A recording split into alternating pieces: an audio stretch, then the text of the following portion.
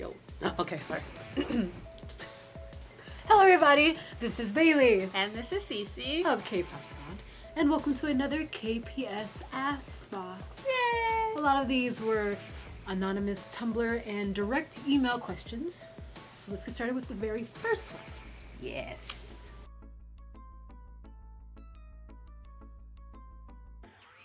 No. Sorry. It's not that we don't want to. We've already watched it. Again, blame the V app. Yes, because it's the V app's fault. They keep putting it on, and then we're just like, "What's this?" And then we play it, and it's like, "Ah!" And we didn't know it was like a MV concept MV. Yeah. So, and at the same time, it's like it's a concept MV, guys. Like I know it's beautiful to look at, but there's gonna be a real music video. Because I'm waiting for Butterfly. Yeah. That's all I'm waiting on right now. Yeah. But it's all, and I've seen the concept photos. But the song is crazy though. Love the song. There's a lot of cuss words in it though. It's sugar.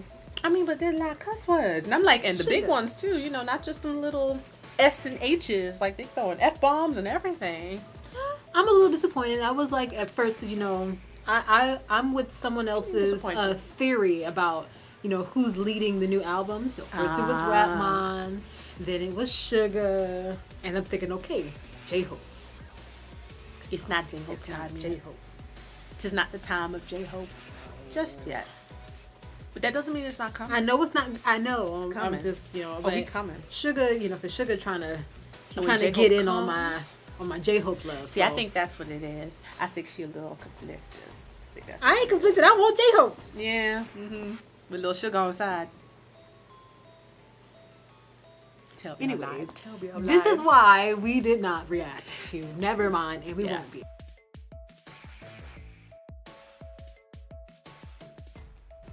In particular, talking about Tao, Luhan, and Chris. Yeah, because those are really the only, I mean, maybe we've had a couple other ones, but not really. Well, no, really. we've done EXO Chinese versions too. But they're still technically, yeah. EXO is K-pop. Yeah.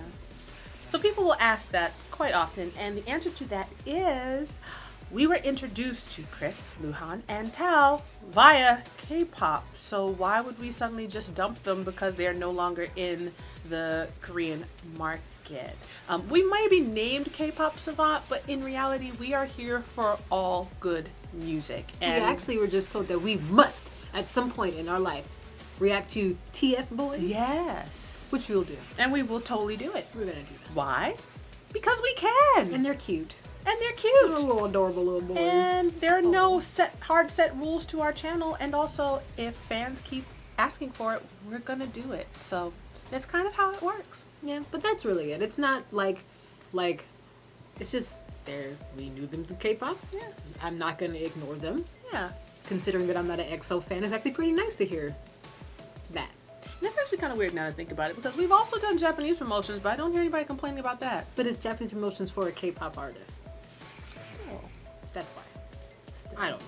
But that's why. Still. If anyone else is still questioning. Yeah.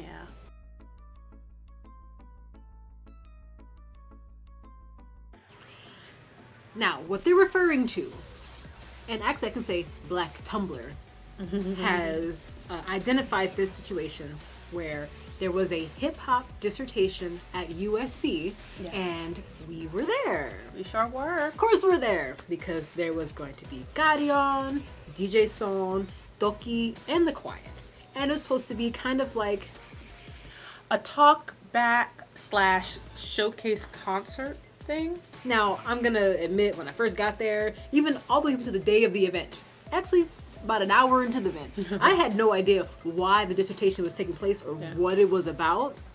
But I eventually learned that it's about the history of hip-hop. And as far as that comment goes about the degradation of Black people, we realized that it was because a young lady asked a very loaded question to them regarding the use of... It was in regards to the authenticity of Korean hip-hop when you are using AAVE, say for African American vernacular, blah, blah, blah, clothing, cornrows, people like Trudy, who seem to be like a cosplay of Black culture? How can you, define yourselves, and what do you think about it? Was their question like, what do you have to say for all the cultural appropriation of Black Talks culture that keep happening in Korean hip hop? That was basically the question. And it got quiet.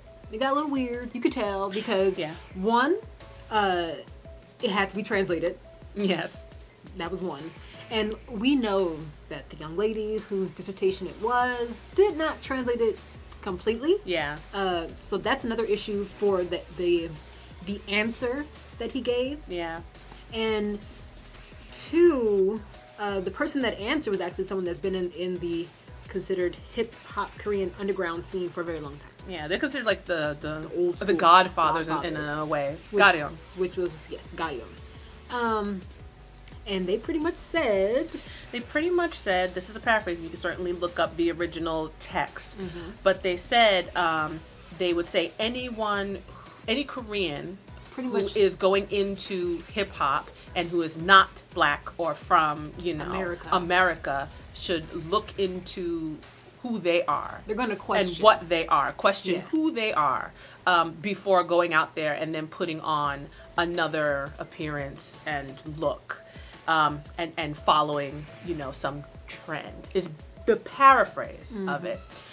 And we thought it was a perfect answer. Yeah, we actually did, because we thought, okay, look, check yourself out. If you're a Korean person, be a Korean person doing hip hop. You don't have to play at something else or, wear something else in order to feel like you're hip hop. That's how we took it, but it seems like it was definitely what I'm seeing is that the translation is being misconstrued and being misinterpreted in a way that it was not what he's saying.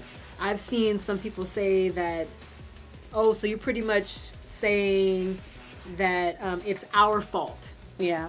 Or that Koreans are the only ones that can define who they are, and you guys have no business telling us what we're about. And I've seen a lot of it, and when I first I read a comment, I forgot where I read it, but when I read it, I'm like, were we at the same event, right? Because I didn't feel that way. I didn't hear it. It had nothing to do with me being Black. It had nothing to do with me being able to have a say-so. It just has to do with what I heard. Yeah, I'm like, I really did not hear or even see a way you could interpret that in such. It got interpreted. I'm like so differently. Another thing that I noticed. Again, translation was the big issue. Yeah. Was that she didn't translate the whole thing. It was like playing phone, Somebody says something, but if you don't hear it right, then, of course, the answer that someone else gives is going to be different from the actual original question. And Garion, MC Meta, and Nachol, they both answered. Yes. Only one person got theirs translated. Yeah. We are actually looking to see if we can get that translated for ourselves. Because I recorded the whole thing. And you can also find it on YouTube, by the way. You can find that moment of the question, her translation, and then the cut, so to speak. In that sense of communication, it was misconstrued. Yeah. But a lot of people, I've noticed, are getting on Doki and the Quiet for not answering. Yeah. Context is everything.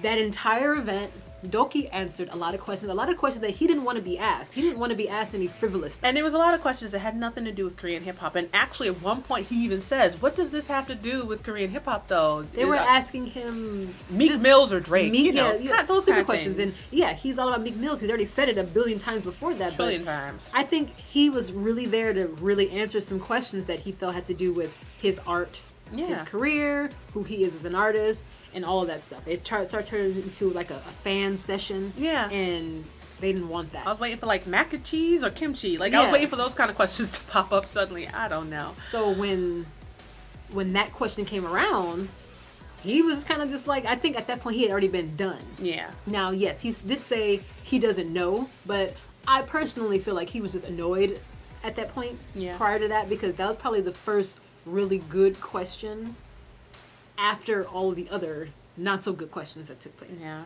Not making an excuse for it, but as far as people's translation of it and interpretation of it. Yeah. Because honestly, there are a lot of people who weren't there, so they just, you need to know what preceded that before you can kind of make huge judgments about why he said or didn't say. You weren't there. And you kind of gotta check that first before you then make these kind of decisions about who he is as a person. Another thing though, I personally feel like a great question, unfortunately, was asked in the wrong form. Yes. Because the moderator and the girls whose project it was, I don't think they anticipated at all anything that had to do with anything like that.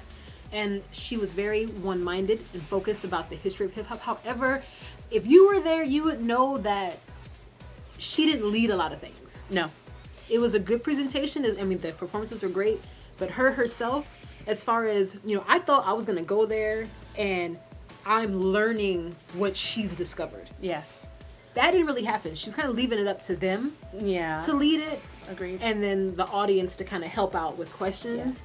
And so... And she's not like a trained translator or anything. So there were times where a lot of stuff was said and she'd really condense it and paraphrase it. And like any language, you know, it's all in the nuances. It's always context. In how somebody says something. And when you lose that in between from the translator to the audience, a lot of stuff gets left on the table that, you know, that we would love to know, you know, specifically. So yet again... I can't pick up on everything. It was one of those moments where, great question, not the venue just yet. That just unfortunately was not it. Yeah. It felt like a great opportunity, but I'm like, but this is not where you're gonna get the answers that you want. Especially when it's someone else's show. Yeah. For the most part. Yeah. But that answers that question. So, thank you for asking it, anonymous person, through our email. Even though we have your email, but you know, whatever. If you would like to ask us more questions, you can always hashtag in social media KPS Askbox, email us directly, or go to our website KpopSavant.com. There's a page, and we have a KPS Askbox forum. You type it in there, send it to us, and then we'll get them, and then we'll answer them in the next videos. Okay? Yay. Thank you for watching. Comment down below if anything you want to say, and we will see you guys on the next video.